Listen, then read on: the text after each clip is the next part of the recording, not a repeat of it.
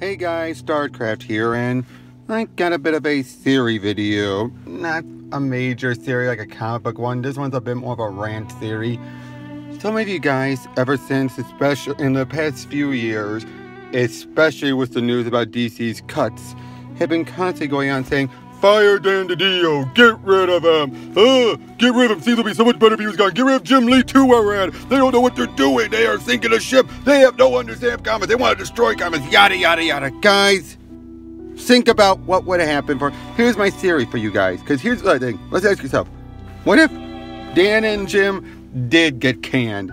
You really think they're going to give it to Jeff Johns? As far as Warner Bros. is concerned, he is a failure. Why do you think he lost his position in the first place? You think they're going to give it right back to him after they got rid of Dan and Jim? Heck no. So they're not going to give it to Jeff. I think Bob Harris would go out the door since he's only been more of a figurehead than anything else. I don't know much about his editing, as Ethan's pointed out. What do you think they're going to do? They're going to probably get some hip, new, progressive, maybe even a feminist editor, man or woman, either or in between, what have you. And despite them saying they're going to go for, staying true to it, I bet you the new person they would put in charge would take it in their own direction. And think about that. What would probably happen then? My theory is we'd be getting a whole bunch of even more changes. Bendis would be allowed to be cut loose. They would have no care for editorialness at all, and they would ruin the characters. They would make Batman. I mean, some of you might say, "Oh, they're already doing that." Not as bad as Marvel, people. I think you are so jaded by how and Warner Brothers DC's lack of response to certain issues like the anus gate and all that. You are starting to think, "Oh, they are absolutely no different to Marvel," when it is not the case whatsoever. You guys have got to start thinking clearly, because with Dan gone, and Dan and Jim have both shown they are still fans. They still want to do something with the characters. They might be making horrible decisions, yes, but they're still doing it with the intention of being fans, not pushing political agendas. And whatever is done feels more like throwing bones to some of these people, or the editors are trying to slip it through. But they are still trying to keep a tight rein compared to Marvel. They're gone. It's Marvel 2.0. All right, we're going to have Marvel 2.0, and my theory is going to basically be that you have Superman. It's going to get worse. They're going to probably even change him, replace him with a black guy, probably bring in the guy from Earth 2 and say, "Oh, the original one died off, here's our new Superman." They'll probably make Batman even worse. Say what you will about Tom King, though. He at least has a story in mind, and I do not agree that everything they're doing is cucking him. I don't agree with that. That's a matter of opinion.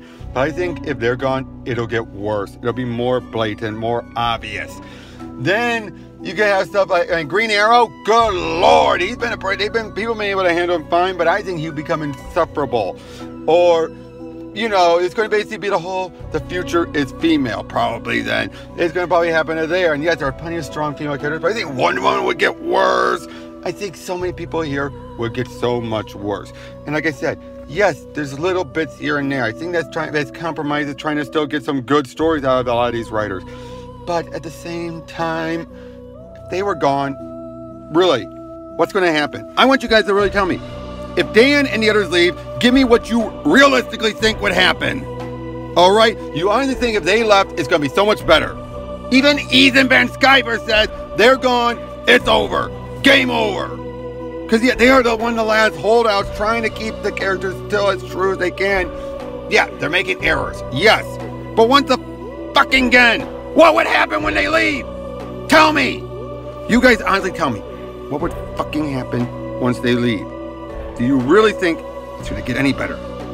Do you honest to God, think that they would be replaced by somebody who would still continue and try to tell better stories? Do you honestly think they'll give it to Jeff Johns after, again, Warner Brothers, as far as they're concerned, he's a fuck-up in their eyes? He would have lost his position and then get it back not long afterwards just because they fired Dan and Jim. Honestly, tell me, who do you think they put? Do you think they would put Peter Tomasi in there? I don't think so. And that means we also lose him as a writer because he'd be too busy. I, honest to God, think that they would just get someone new, someone progressive, who would then bring stuff down. All right, guys? Seriously, think it through. This is clearly a case of better the devil you know than the devil you don't.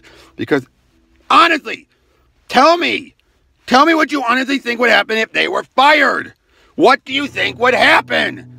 Do you want DC to go under even more? Because I get what you guys are saying. Oh, I would like to see these people gone, then so I can come back and read DC again. Guys, it's not as bad as Marvel. And we don't, and again, back to the whole, oh, they didn't handle Anus Gate well. We don't know how things operate over there. We don't. All right, that doesn't mean automatically we assume, oh, it's approval. You guys are just so jaded with everything. You're just so used to everything all right at Marvel.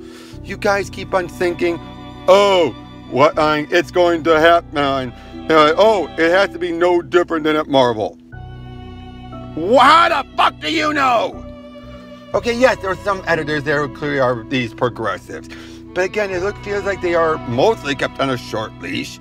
There are still some who know what they're doing. I mean, yes, again, they're letting some who are cutting off the rail.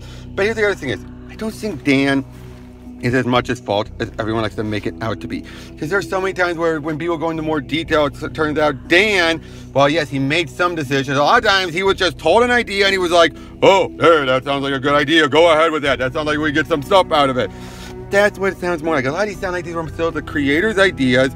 Yes, there's some bonehead ideas and declarations Dan has made. Yes, that doesn't mean that it's all Dan's fault.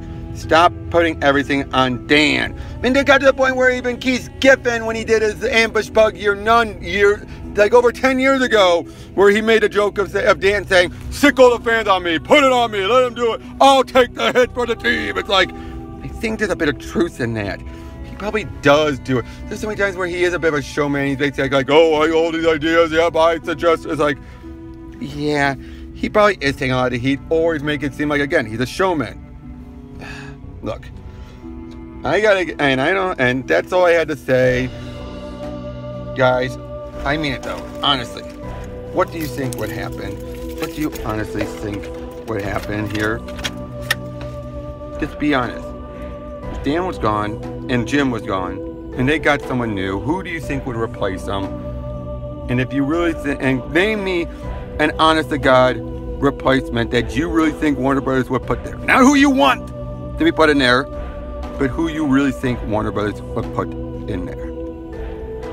Okay? Think about it, and then think about what would happen afterwards. Don't be giving all this, get rid of them, and then our dream results will happen. No. Think realistically. Would you rather have Dan and Jim, who are still trying to still keep the characters relatively consistent, yes, some mistakes, or would you rather have some new, hip, new, progressive, woke person in charge who will make it Marvel 2.0? Because if you ask me personally, I'd rather stay the course than get Marvel 2.0. If that's what you guys want, if you guys really risk it, if you guys really think it's not going to come to that, then go ahead. Keep on shouting. But think clearly, guys. That's what I'm saying. I gotta get going. Catch y'all.